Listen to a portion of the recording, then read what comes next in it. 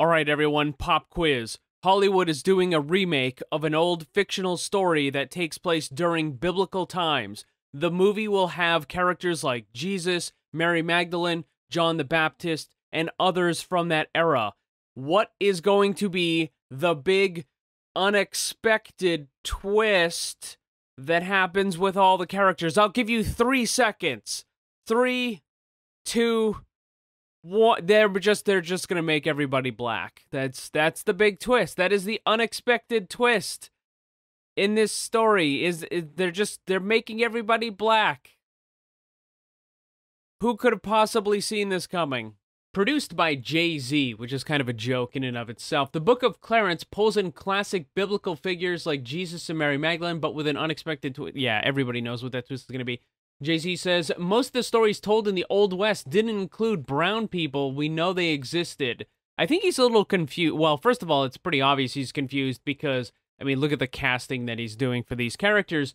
But maybe he thinks he's making a cowboy movie because he's referring to the Old West. I don't know. Anyways, he doesn't exactly know what he's doing. Now, the thing is I know some of you out there, you're not going to be Christians. You don't believe in God or Jesus or none of that stuff. Maybe you just care about this from sort of a cultural identity politics perspective where they're obviously racistly blackwashing important historical figures. So this is kind of like the Cleopatra situation all over again. You know, you have these very deranged people, the We Was Kangs, who and I want to be clear about this.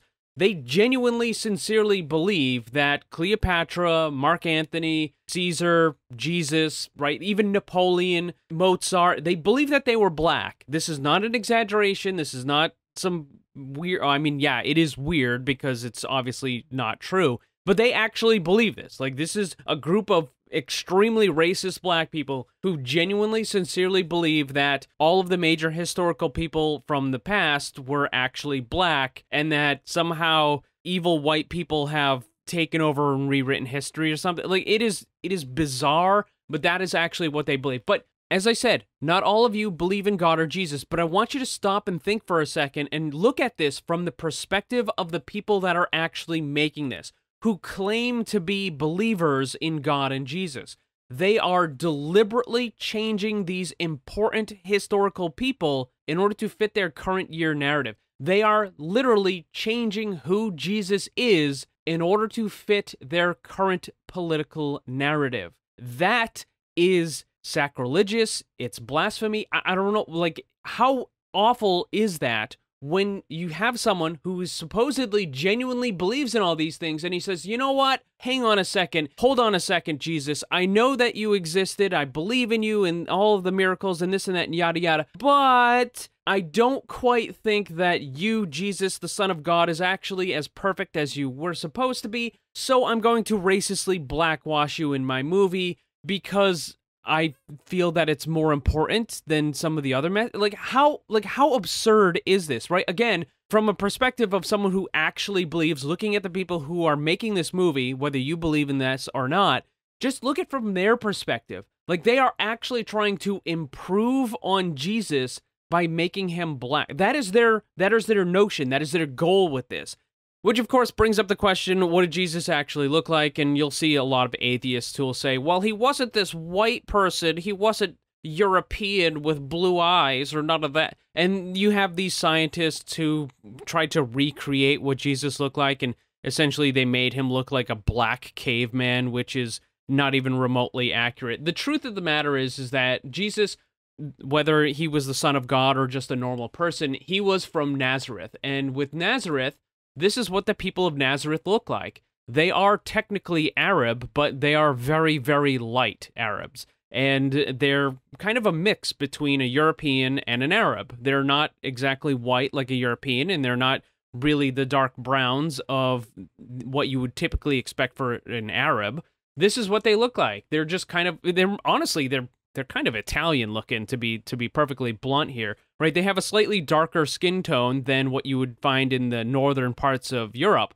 But this is what Jesus of Nazareth would have looked like. Something along this line. That is what the person would have looked like.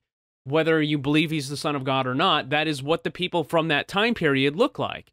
So no, he wasn't black. And absolutely is sacrilegious. It's blasphemy to try to recreate. I mean, honestly, again, if you're atheist, then a lot of this doesn't matter. Maybe you only care about the racist blackwashing, the identity politics, and that sort of stuff. But for anybody that's actually a Christian, like, how can you, like, the audacity of trying to improve Jesus in your story, right? Like, how can you?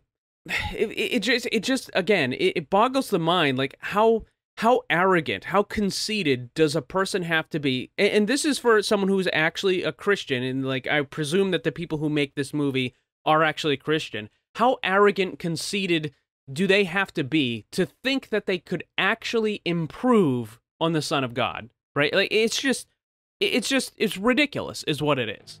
Hopefully this ridiculous absurdity gets the full Cleopatra treatment and is driven into the ground where it belongs.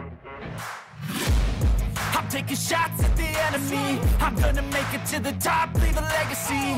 If I got something to say, you better let me speak. Turn it up a new degree, bitch, you ain't seen anything. I pop off with the new rock, electronic, blow the sonic boom.